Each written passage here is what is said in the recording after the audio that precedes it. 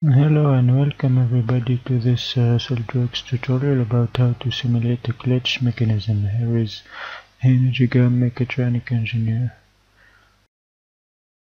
So, last time we finished the receiver shaft part.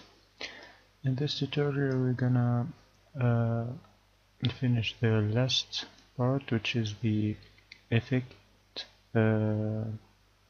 part, the toothed wheel. It's a gear, so we go in new part, sketch face plan, and then we, as usual, we create our circles. I'm gonna draw a circle about 70 millimeters diameter. Okay, and then we're gonna need to create the polygon, yes. Inside it must have the same size as the previous one in the receiver shaft part, so we draw a polygon.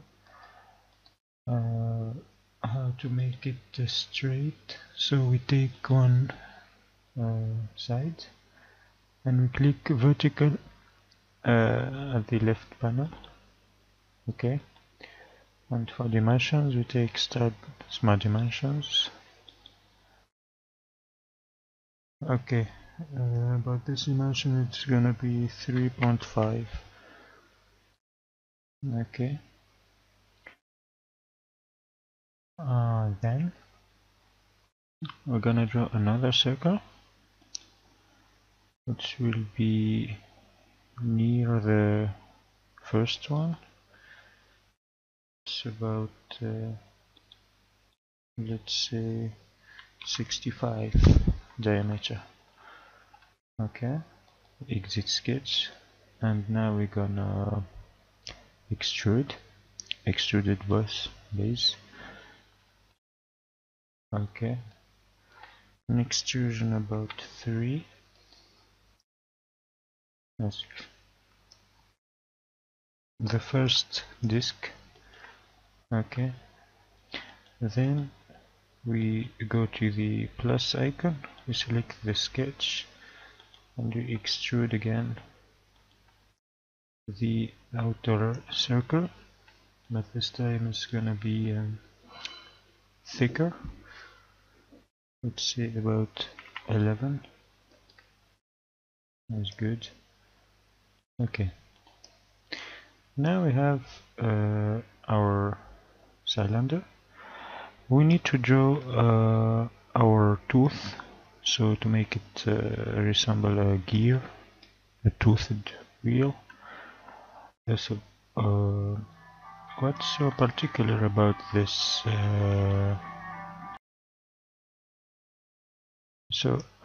What's so special about this toothed wheel?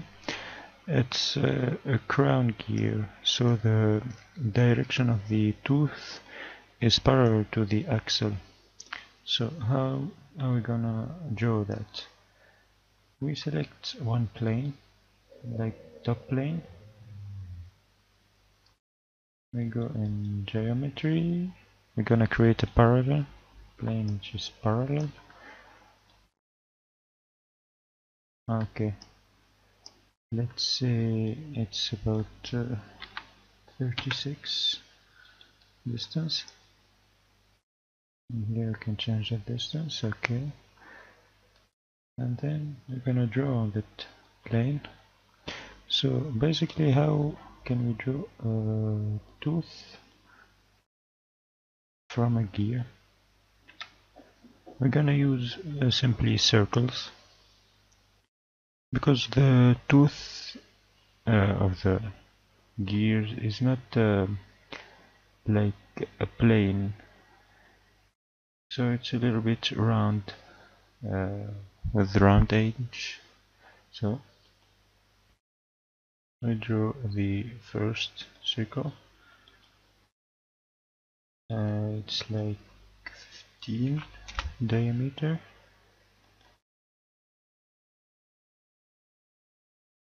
and a little bit far from the center.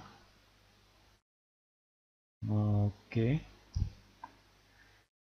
and then I'm gonna draw a mirror circle from this one, symmetric. Okay,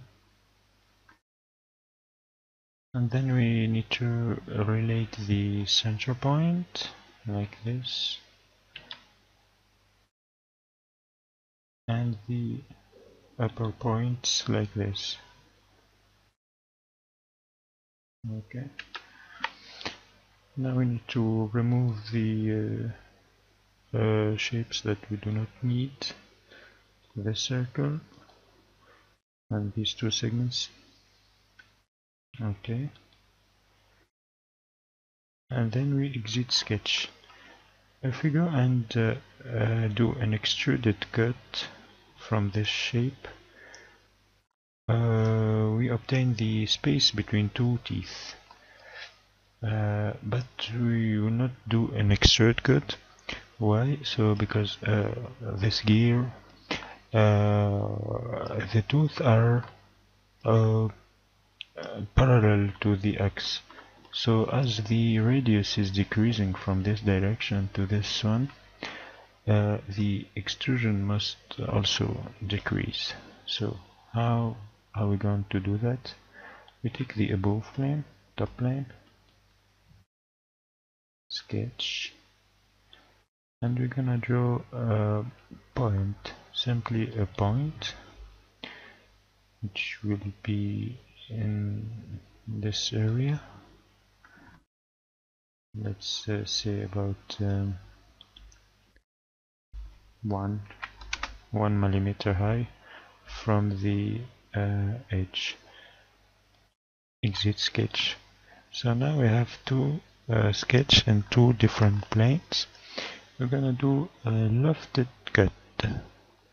This function will relate between the point and the shape we have already drawn. So as the radius is decreasing here, the cut is going to decrease. So let's see that. We choose lofted cut. The first box here, profile. We choose our first sketch here. Then we choose the point that we have drawn already. Okay. So this is gonna be our lofted cut. We click OK. So we can see here the edges created by the cut are not parallel. So we cannot do extruded cut here. They must be aligned with the radius. So now we need to create the rest of the tooth. We choose to hide the plane, and then we go into linear pattern, the little arrow here, circular pattern. As the axle, we choose the cylindrical surface here. Okay, and features to pattern, we choose one of the surface created by the lofted cut here. Okay, and then we need to increase the number of instance. So we must click here equal spacing, so all the tooth have equal distance. Okay, and we increase the number of tooth, increase until we reach 34 is okay, and we click OK. Then our gear is created. We can give it a little fillet here if you like, but with less radius, about 5 is okay. Good, our gear is created here. So as a real system, the wheels and gears and machines need to have their weight reduced. So we're gonna create circular cuts around the center to reduce weight. It will give a nice shape to our wheel. So we draw a circle here, a radius diameter about 12 is okay, and we choose a distance of 70. Okay, and then we choose a circular sketch pattern and the little arrow here. As center point, we must select the center of our wheel. So no point created. We need to go back and create a point here in the center, because there is no bodies here, only void. So we need a point, not this one. Okay, and then we go in circular pattern and we select the point that we have already created, and then we choose to have 6 repetitions. Okay, and then we choose OK and we exit sketch, and we're gonna do an extruded cut here. Okay, that's good. So another final detail, maybe we're gonna draw a sketch on this top surface. We go normal, and you're gonna draw a little circle in the center, about 5.5, and we need also to reproduce the shape of the polygon here. So how we're gonna draw that? We're gonna select all the edges of the polygon, Control plus select. Okay, and then we go to convert entities and we click OK, as our converted entities are already selected. Okay, then we have a sketch with the shape of the polygon. Exit sketch.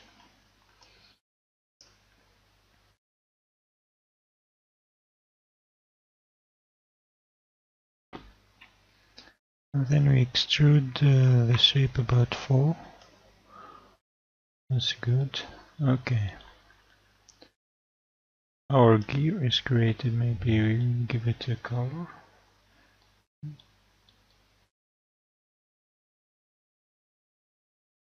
Maybe a blue color. Not guess.